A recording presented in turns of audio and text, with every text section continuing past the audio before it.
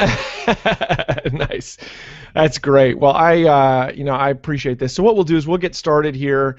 And how do I pronounce your last name? I want to make sure I pronounce it correctly. Newberry, just like strawberry.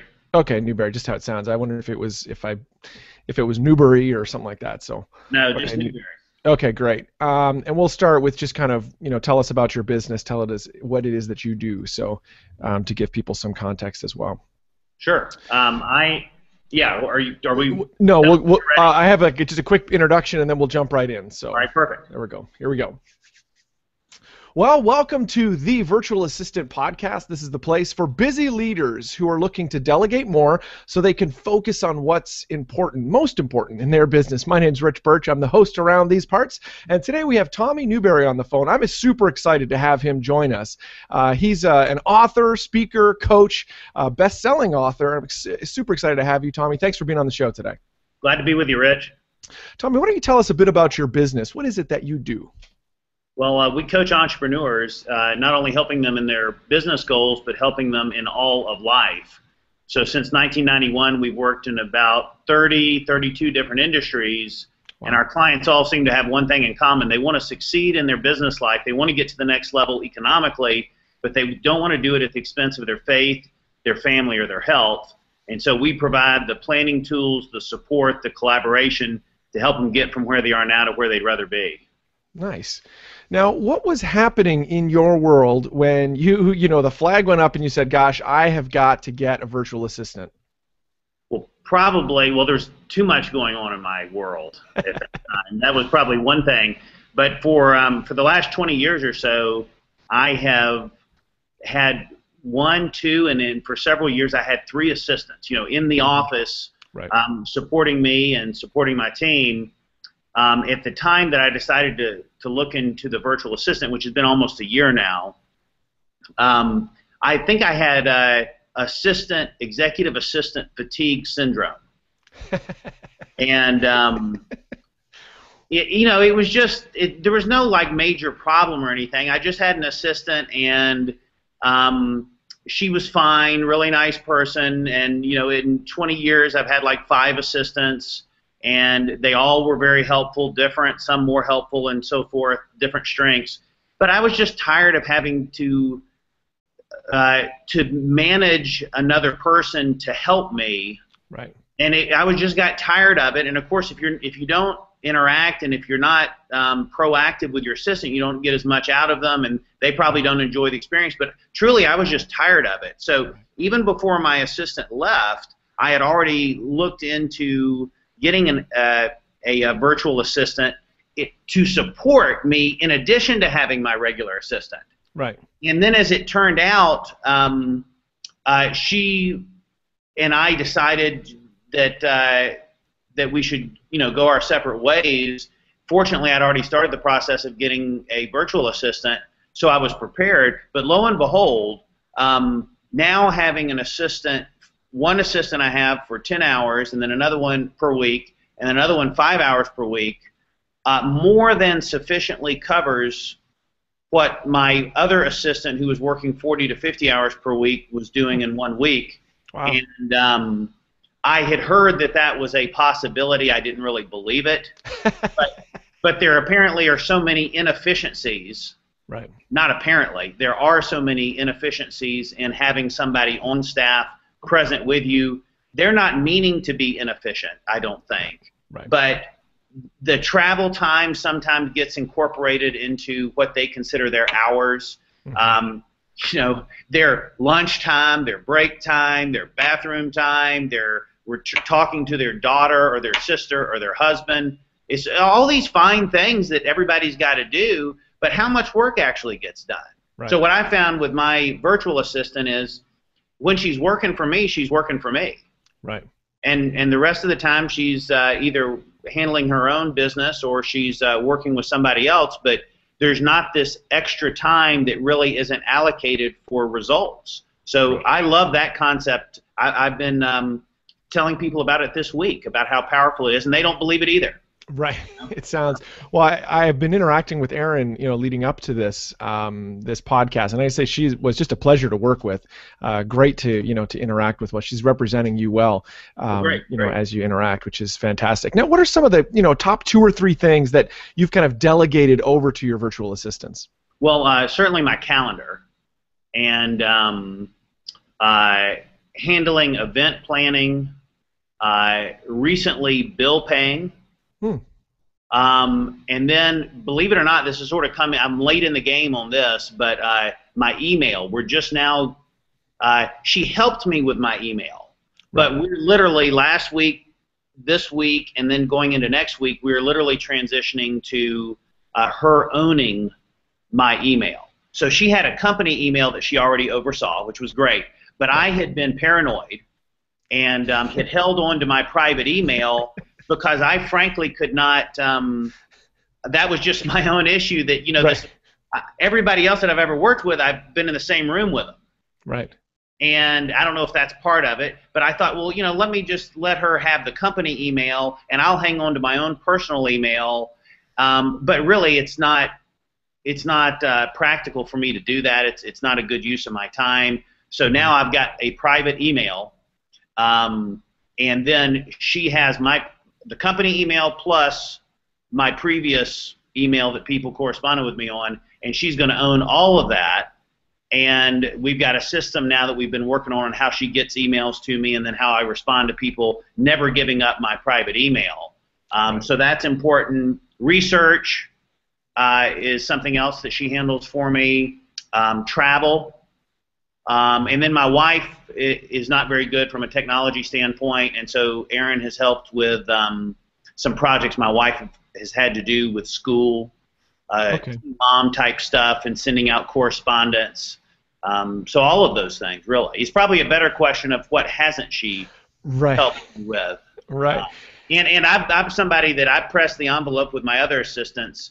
Whenever I hired somebody, I said, I'm only comfortable with this if you're willing to be my life assistant. Right. And I didn't take advantage of anything, but I literally, nothing's off the table. Right. Everything's included because and again, this may sound sort of extreme, but an assistant in my mind is somebody who helps you invest more time in what you can do and what only you can do. Right. And so that means if there's personal items that need to be handled, anything that takes me away from my genius is something that I'd like my assistant, or in my case now, my 2 assistants to help me with. Yeah, absolutely. I appreciate you flagging I think a lot of times we make a false dichotomy between kind of work and personal stuff. And one of the great advantages of working with a virtual assistant is they can take over a number of those kind of personal tasks. Like you say, paying bills or, connecting with stuff for the kids' school or scheduling stuff that, that frees you up on the home side. I mean, time is time. So yeah, absolutely. You either allocate that freed up time to work, or you allocate it to your kids or your spouse, or you get an extra workout in because you have an assistant. How much is that worth to you? Absolutely. How much will it cost you if you don't get that workout in? Right. So the value proposition is huge. Ah, very cool. Now, you mentioned there, I'm going to press in a little bit. You mentioned that, I think most leaders, they have control issues, or maybe it's just they have a way they like things done. What is 1 or 2 tasks, or maybe just one thing that was hard to delegate, and how did you overcome that kind of difficulty? Probably is it's probably rather trivial. When you say, sometimes when you think stuff, it seems more significant, but when you say it out loud, you realize it's not that significant. But let's say there was a important client that I needed to reschedule an appointment. So I feel bad that I have to reschedule the appointment. Right. Number one. So then I would tell myself, well, I really need to make the call. But that's a death spiral right there. So you need to have somebody that you trust so much that is a good extension or representation of you, that they can handle all of those things, and preferably better than you can. They can have a nicer tact, they can be calmer and so forth. So probably the big answer to that is interaction with my top clients. and Right. confidence that she could interact with them at a level that would make us all look good. Right. Very cool. So what have you been able to accomplish more, say, in this last year through, a virtual assistant, with the time that you've been given back through using a VA? Well, I'm a writer, I'm a coach, I'm a speaker, so I've had more time to develop content. I've had more time to improve those things that I was already pretty good at doing, and I've also then, not only from a time standpoint, but from a financial standpoint, been able to invest in a technology resource that has allowed me to, lift some of my business operations up to the late 90s.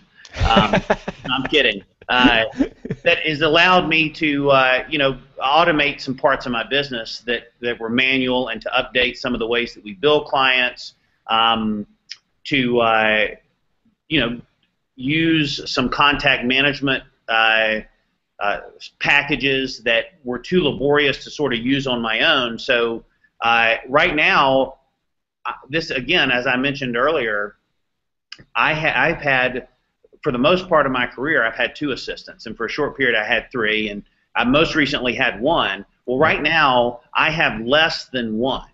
Right. So I have, I'm 15 hours a week with my virtual assistants, and nothing is getting missed. Wow. That was being handled when I had somebody here 45, 50 hours a week. Right.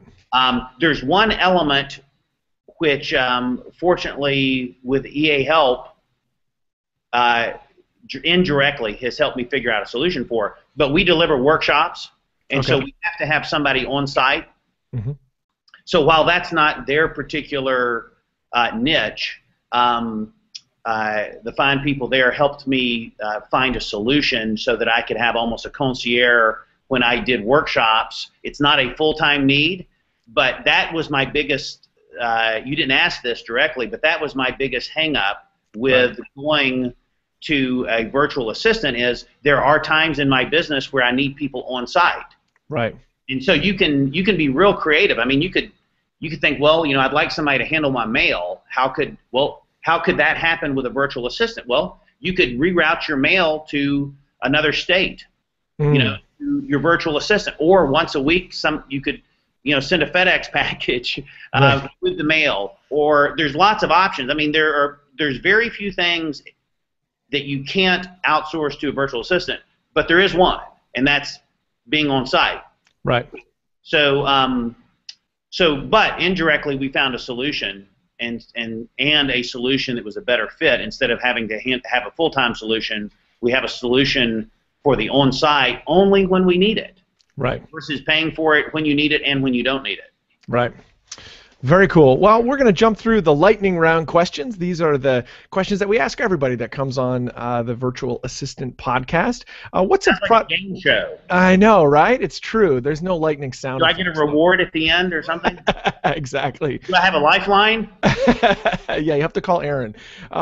What's your top productivity app that you and your VA are using, or a couple of them? Evernote, most likely. Okay. Yeah, certainly for me, we're starting to collaborate on that with my assistants. But for me, it's clearly Evernote. That has been a breakthrough for me in the last year, and I'd have to say, combined with the Fujitsu IX 500 scanner, or the Evernote edition, there's 2 there, is a phenomenal combination to go paperless. Right. And I'm probably 80% paperless at my office. Part of what I do requires paper, and then at home I'm probably almost completely paperless because of those 2 things: Evernote and then the great scanner. Very cool. I was just talking to a leader earlier today that was able to push it and go 100% paperless because of Evernote. It's amazing. That's very cool. It is easy. What does your planning process look like in your business? Well, I'm in the business of planning. So my planning, on a weekly basis, it's identifying on Sunday night or Monday morning, usually Monday, what are the 3 things that are critical to be accomplished by the end of the week, and then developing an action plan for what those things are. But it's focusing on the results earlier in the week, and then having an action list of how you're going to get to those results. And then the broader way that we plan is back from the future, just figuring out, where do you want to be long term, or where do you want to be at the end of the year, and then where do you want to be at the end of the week, sort of breaking it down like that. With our clients, we take them out 30 years, and then we hone in, though, on the upcoming 90 days, but making sure that the current 90-day period is in sync with the long term. Very cool. Well, two kind of fun questions just at the end of the show here. So in a battle, ninjas versus pirates, who would win? I have no idea what you're talking about, but I'll say ninjas. Nice. Well, that's good. Most people don't, so which is a good thing. And what's a crazy... My 8-year-old would have said ninjas, so I'll go with his answer. Hey, that's good. That's good. Last question. What's a crazy thing that you've asked your VA to do, or just something funny that's involved you and your VA? I don't... We were speaking off air about that. I don't know if I have one. I'll say with my previous assistants, they were very helpful in picking out Valentine's Day gifts for my wife. Nice. So I'll have to make sure that, and it's still a secret, by the way, so this can't get back to her. But okay. the years where my assistant shopped for Valentine's gifts always were better years than when I shopped myself, so I don't know if that says anything. Yeah, what does that say? But I haven't gone that direction yet with my virtual assistant. Nice. Well, Tommy, if people want to get in touch with you, learn more about your business, your books, that sort of thing, how can they get in touch with you? Probably the best way is TommyNewberry.com, TommyNewberry.com, or I have a series of books called The 4-8 Principle, and that website is think48.com. So either one of those places, I'm easy to track down. Nice. Well, thanks so much, Tommy. I appreciate you being on the show today and giving us some of your time. Enjoyed it, Rich. Thanks. Thank you.